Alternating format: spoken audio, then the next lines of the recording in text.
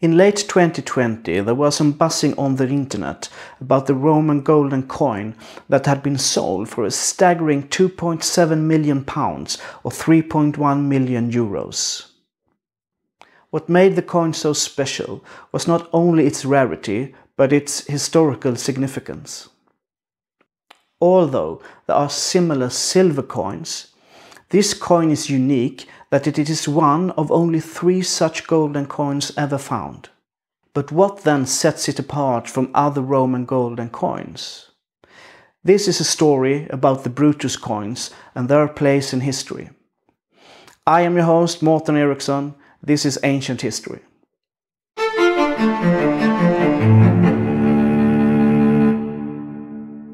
On the 15th of March in the year of Julius Caesar's 5th and Marcus Antonius' first consulaships, that is, in the year 44 BCE, Caesar, the dictator, was struck down by the members of a conspiracy as he was leaving the Senate meeting in Pompeius Theatre, located in what is today Largo di Torre Argentina in Rome, today more famous for its cat sanctuary. Among the conspirators, between 30 and 60 of them, who claimed to be acting for the well-being of the Roman Republic, were several men who formerly had been serving with Caesar, men that at some point had called themselves his friend. Caesar, however, was early on set on absolute power, and it is today believed among historians that just as the well-being of the Republic was one driving force behind the murder, so was envy or simple grudge. These were men who had seen their own position in Rome being diminished every time Caesar had taken a new step further up on the staircase of tyranny. Caesar did not, in fact, share power. During the Civil War, the famous or infamous Marcus Junius Brutus and his brother and several others had come to change sides. Caesar's ambition was simply too much for the aristocrats of the Republic to stomach. So they conspired to get rid of Caesar the only way possible with dictators, in blood. In doing so, they wrote themselves into human history forever, with perhaps the most notorious regicide of all time. It turned out, however, that they had miscalculated the effects of the murder. It was not as easy to win the popular sentiment as they had expected.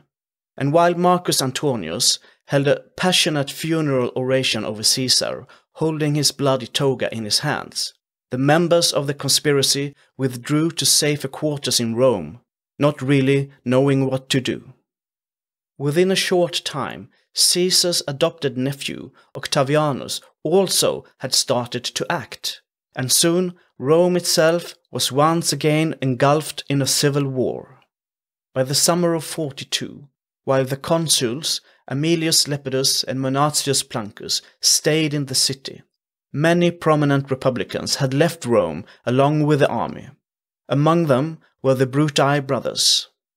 While far from Rome, the murderers, or liberators of the Republic as they preferred to see themselves, needed ways to make propaganda.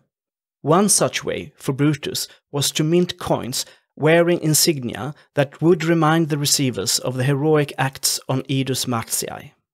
The army had with it a travelling mint. This was normal, as armies needed to mint coins continuously to provide salary for the legionaries and other expenses. It is in the late summer of this year that Brutus starts to mint the coins bearing the symbols of Idus. Apart from the only 3 gold coins found, there are also about 80 silver denarii from the same period unearthed to this date. What then makes them so special? The coins carry 3 principal symbols that are directly connected to the murder of Julius Caesar. The backside of the coins show 2 daggers, differing slightly in style. These are the murder weapons, pieces de la résistance if you wish, wielded by Marcus Junius Brutus and Gaius Cassius Longinus on the 15th of March, 2 years earlier. Cassius, by the way, was a senator who had fought Caesar during the Civil War, but later had been pardoned by Caesar. This hadn't stopped him from being the driving co-conspirator together with Brutus. The differing form of the 2 blades symbolized the 2 men. Although there is no way of knowing if the minted picture in any way resembles the actual daggers used, it is also not an unreasonable thought. They differ in the same way in different versions of the coins. We simply do not know. Between the two daggers is shown a small cap, a pileus. The pileus had been part of history in the ancient Mediterranean world. In Rome, however, it had become intricately connected to the symbolism of freedom. Over time, here, it had become a symbol of Libertas, the Roman goddess of liberty. When in ancient Rome a slave was being proclaimed free, one part of the ritual was to shave his head and on it place the pileum. For the conspirators, this was then intended as a symbol to remind the people that they had been freed from the tyrant's slavery. As a side note, this was not the only time the pileus would come to appear on Roman coins. Almost 200 years later, the emperor Antoninus Pius had coins minted picturing Libertas holding the pileus in her right hand. Under these symbols there are two words, Eid Mar, which should be read like Eidibus Marstis, or the Edicts of March. This short statement thus almost became a mantra. In fact, it reminds a bit of the verse Remember, remember, the 5th of November. Although in this case, of course, it was the 15th of March. On the obverse side of the coin, the owner is met by yet another picture, and another message. Here we can see the detailed face of Brutus himself. He is portraited as a short-haired man with what was uncommon during this period, a short, well-trimmed beard. In another coin minted by Brutus, one can see Brutus's two relatives, Lucius Junius Brutus, one of the founders of the Roman Republic, deposer of a king, and Gaius Servilius Ahala, who had killed a tyrant in the making. Both are portraited bearded. In showing himself in a beard, Brutus was thus showing himself, so to speak, out of the fashion of the day, but in style with liberty, fulfilling the duty of his family name. Until recently, it had been taboo, even unlawful, to strike coins with a living man's face on them. Julius Caesar, however, in his vanity, had seen to it that he had been granted the status of dictator perpetuo, that is, dictator without an end date, or as we say, for life. As such, he had also acquired the right to mint coins with his own resemblance on them. In fact, the first coins bearing the image of Caesar was struck just 3 months before his assassination. Having done so, he broke tradition and in the eyes of his opponents appeared yet another bit like a king. It is sometimes said that these coins were what killed Caesar. The coins themselves portraited Caesar crowned in laurels. On the reverse side, the goddess Venus Victrix is supporting victory in her right hand. To state himself as an opponent, Brutus went ahead and engraved his own portrait on his own coins. Because of this, the lingering image of Brutus appears somewhat ironic. In confronting Caesar, the dictator with his face on a coin, Brutus had now pictured himself as the lone killer of Caesar, the lone savior of Rome, where there in fact had been at least 60 co-conspirators. Circumventing the portrait, we can see a few abbreviations. On the left, the words El Pliet Sest, honoring the magistrate and the man in charge of the minting, Lucius Praetorius Sestianus.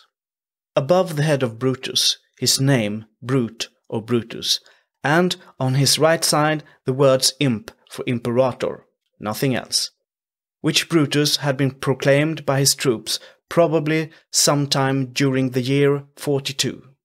These coins were struck in the late summer or beginning of autumn 42 BCE, which meant that in a few months, just like Caesar, Brutus would be dead.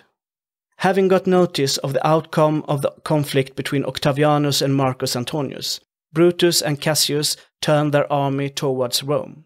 Hearing this, Octavianus and Marcus Antonius made a hasty peace and sent their combined forces to meet Brutus and Cassius.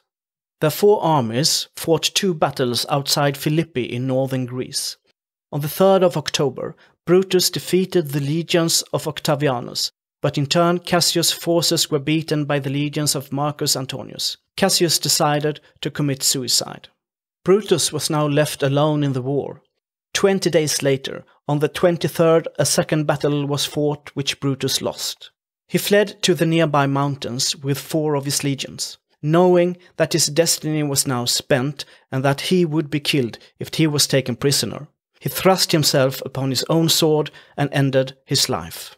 After all, the Brutus coins came to little effect. Due to the disaster at Philippi and the defeat and suicides of both Cassius and Brutus, time had run out for the Republican cause. In the end, Octavianus would grab sole power in Rome under the name Caesar. Nonetheless, the Brutus coins are a rare and extraordinary window into the theatre that was to be the end of the Roman Republic.